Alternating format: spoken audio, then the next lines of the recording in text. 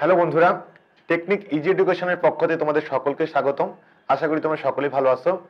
আজকে আমি তোমাদের অষ্টম শ্রেণীর বাংলাদেশ ও বিশ্ব পরিচয়ের নবম অধ্যায় নিয়ে আলোচনা করব এবং আমাদের আজকের আলোচনার বিষয় থাকবে জেএসসি বোর্ড প্রশ্নের সমাধান, রাজশাহী বোর্ড 2017। অর্থাৎ আমরা রাজশাহী বোর্ড 2017 সালের প্রশ্ন নিয়ে কথা বলবো। তো আমাদের প্রথমে যে কাজটি করা দরকার সেটা হচ্ছে আমাদের উদ্দীপকটি ভালো করে ধারণা নিতে হবে, কেননা আমাদের এই অ্যান্সারগুলো কিন্তু উদ্দীপক থেকে আসবে। উদ্দীপকে আমরা যে বিষয়গুলো দেখবো এবং উদ্দীপক থেকে যে প্রশ্নগুলো করা হবে আমরা সেই প্রশ্নগুলির অ্যান্সারই কিন্তু এখানে আমাদের করতে হবে। তো দেখো, আমাদের উদ্দীপকে দেওয়া আছে জনসংখ্যা নিয়ন্ত্রণ। অর্থাৎ আমাদের এখানে দেখবো যে জনসংখ্যা নিয়ন্ত্রণের যে কার্যক্রমগুলো ছিল সেই কার্যক্রমগুলো নিয়ে কথা বলা হবে। তো এখানে দুইটা উপকরণ দিয়ে আছে জনসংখ্যা নিয়ন্ত্রণের ক্ষেত্রে। এক হচ্ছে সেবা নিশ্চিতকরণ এবং দুই হচ্ছে ডকুমেন্টারি ফিল্ম প্রদর্শন। বিভিন্ন ডকুমেন্টারি তৈরি করে ফিল্ম প্রদর্শন করাকে বোঝানো হচ্ছে। এরপরে দেখো, আমাদের যে প্রশ্নগুলো এখানে করা হয়েছে সেটি হচ্ছে আমেরিকা যুক্তরাষ্ট্রে প্রতি বর্গ কিলোমিটারে কতজন লোক বাস করে। অর্থাৎ আমরা এখানে দেখব যে এখানে আমেরিকা যুক্তরাষ্ট্রের কথা বলা আছে। আমেরিকা যুক্তরাষ্ট্রে প্রতি বর্গ কিলোমিটারে কতজন লোক বাস করে সেটা জানতে চাওয়া হয়েছে। জনসংখ্যা নীতি, এটা আমরা বলেছি যে খুবই ইম্পর্টেন্ট একটা প্রশ্ন, বারবার ঘুরে ফিরে এই প্রশ্নটাই আসবে। এই অধ্যায় থেকে প্রশ্ন আসলে এটা পাবাই তোমরা আর কি। এটা মানে 99% সম্ভব, মানে সিওরিটি দিয়ে দিতে পারি যে এটা থাকবে। জনসংখ্যা নিয়ন্ত্রণে উল্লেখিত কার্যক্রমগুলো কোন উদ্যোগকে নির্দেশ করে ব্যাখ্যা করো। এবং ঘ নম্বর হচ্ছে উক্ত উদ্যোগী কি জনসংখ্যা নিয়ন্ত্রণের জন্য যথেষ্ট? মতামত দাও। এখানে আমার মতামতের কথা, তো উত্তরদাতার মতামতটা এখানে চাওয়া হয়েছে। তো এখানে আমরা দেখি যে আমেরিকা যুক্তরাষ্ট্রে প্রতি বর্গ কিলোমিটারে কতজন লোক বাস করে। এখানে আমরা অ্যান্সার লিখবো যে আমেরিকা যুক্তরাষ্ট্রে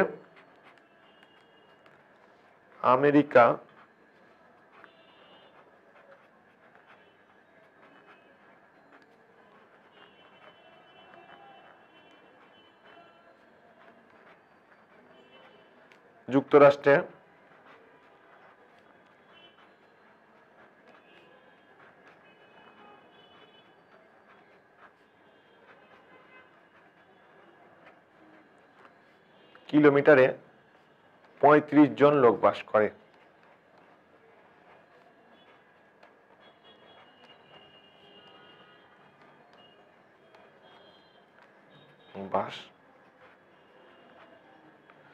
আমেরিকা যুক্তরাষ্ট্রে প্রতি বর্গ কিলোমিটারে 35 জন লোক বসবাস করে।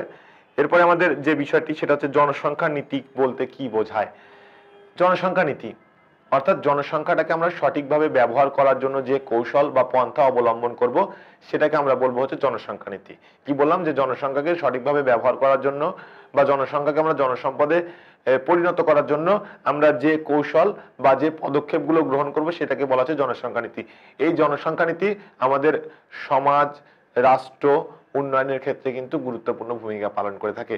কেননা একটা সমাজ বা একটা রাষ্ট্রে যদি জনসংখ্যাকে সঠিকভাবে ব্যবহার করা যায়, জনসংখ্যা নীতিকে যদি সঠিকভাবে আমরা ব্যবহার করতে পারি, তাহলে আমরা দেখবো যে আমাদের সেই রাষ্ট্র বা সেই সমাজ ব্যবস্থা অনেক উন্নত পর্যায়ে চলে যাবে।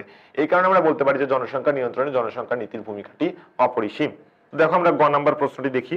এখানে গ নাম্বার প্রশ্নে জনসংখ্যা নিয়ন্ত্রণে উল্লিখিত কার্যক্রমগুলো কোন উদ্যোগকে নির্দেশ করে ব্যাখ্যা করো। তো আমরা জনসংখ্যা নিয়ন্ত্রণে টিকাদান ও শিশু স্বাস্থ্যের সেবা নিশ্চিতকরণ এবং ডকুমেন্টারি ফিল্ম প্রদর্শনের কথা বলতেছি। তো এই যে টিকাদান, শিশু স্বাস্থ্য নিশ্চিতকরণ এবং ডকুমেন্টারি ফিল্ম প্রদর্শন, এগুলো আমাদের বেসরকারি উদ্যোগের। অর্থাৎ আমরা এখানে লিখে নিব যে জনসংখ্যা নিয়ন্ত্রণে উল্লেখিত কার্যক্রমগুলো হচ্ছে বেসরকারি উদ্দেশ্যকে নির্দেশ করে।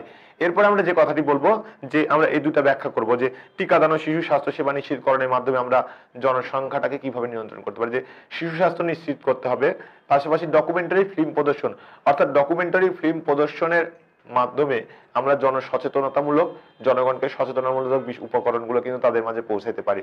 অর্থাৎ তারা বুঝতে পারে, তারা জানতে পারে যে এইভাবে যদি কাজটি করা যায় তাহলে আমরা জনসংখ্যাটাকে নিয়ন্ত্রণ করতে পারবো। এবং অতিরিক্ত জনসংখ্যার যে কুফল, সে অতিরিক্ত জনসংখ্যার কুফল সম্পর্কে অন্ততপক্ষে ধারণা রাখতে হবে।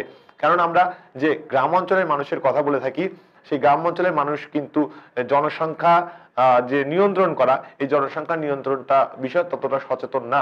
তাদের ধারণা যে সন্তান জন্মদান এটা একদম ন্যাচারাল প্রসেস, সন্তান জন্ম হবেই, এখানে মানে ব্যক্তির কোনো হাত নেই, এটা আল্লাহর ইচ্ছাতে হচ্ছে এবং সৃষ্টিকর্তার ইচ্ছাতে হচ্ছে। সুতরাং এখানে আমাদের কোনো হস্তক্ষেপ গ্রহণ করা ঠিক হবে না। তো এই যে বিষয়গুলো, এখন এটার সাথে আমাদের রাষ্ট্রের বিষয়টাকে খেয়াল রাখতে হবে। যেন আমাদের রাষ্ট্রের তো যে জনসংখ্যা এমনিতে অনেক বেশি, তারপরে যদি অতিরিক্ত পরিমাণে জনসংখ্যা হয়ে যায় তাহলে সেই ক্ষেত্রে কিন্তু রাষ্ট্রের উন্নয়ন অনেক ক্ষেত্রে বাধাগ্রস্ত হবে। এই জন্য আমাদের বলা হচ্ছে যে জনসংখ্যা নিয়ন্ত্রণে মানে আমাদের উল্লেখিত কার্যক্রমগুলো আমাদের বেসরকারি উদ্যোগকে নির্দেশ করতেছে এবং এই উদ্যোগগুলো কিন্তু আমাদের জনসংখ্যা নিয়ন্ত্রণে অনেকাংশেই ভূমিকা পালন করতেছে। আমরা এরপরে ঘ নম্বর প্রশ্নটি দেখব যে উক্ত উদ্যোগী কি জনসংখ্যা নিয়ন্ত্রণের জন্য যথেষ্ট মতামত দাও। অবশ্যই আমরা এখানে লিখবো যে উক্ত উদ্যোগী জনসংখ্যা নিয়ন্ত্রণের জন্য যথেষ্ট নয়। কেন? আমরা এখানে জনসংখ্যা নিয়ন্ত্রণের শুধুমাত্র বেসরকারি উদ্যোগের কথাই বলেছি, আমাদের উদ্দীপকে শুধুমাত্র বেসরকারি উদ্যোগের কথাই বলা আছে, এখানে কিন্তু সরকারি উদ্যোগের কথা বলা নেই। সুতরাং শুধুমাত্র বেসরকারি উদ্যোগ দিয়ে কিন্তু আমরা সবকিছু নিয়ন্ত্রণ করতে পারবো না, এখানে সরকারিও বেশ কিছু ভূমিকা গ্রহণ করতে হবে। যেমন সরকার যদি বিয়ে রেজিস্ট্রেশনের ব্যবস্থার উপর জোরদার আরোপ করে, জোর প্রদান করে, সেক্ষেত্রে কিন্তু আমরা বাল্য বিবাহের পরিমাণটা হ্রাস করাতে পারবো।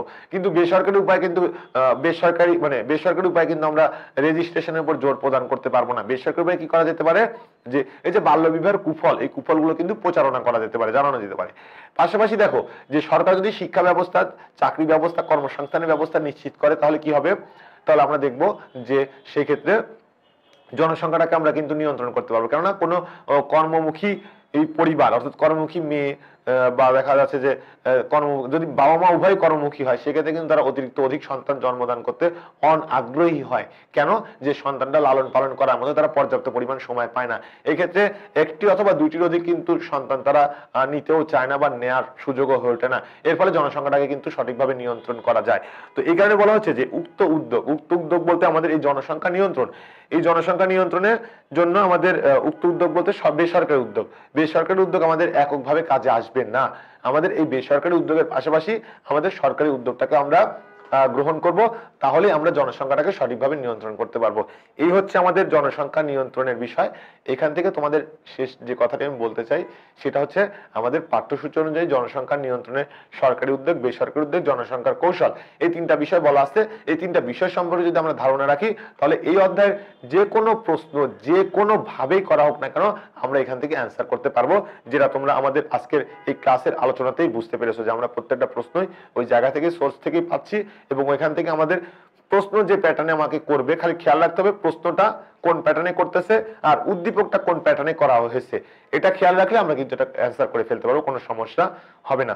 তো বন্ধুরা আজকে এই পর্যন্তই, সকলে ভালো থাকো, ধন্যবাদ সবাইকে।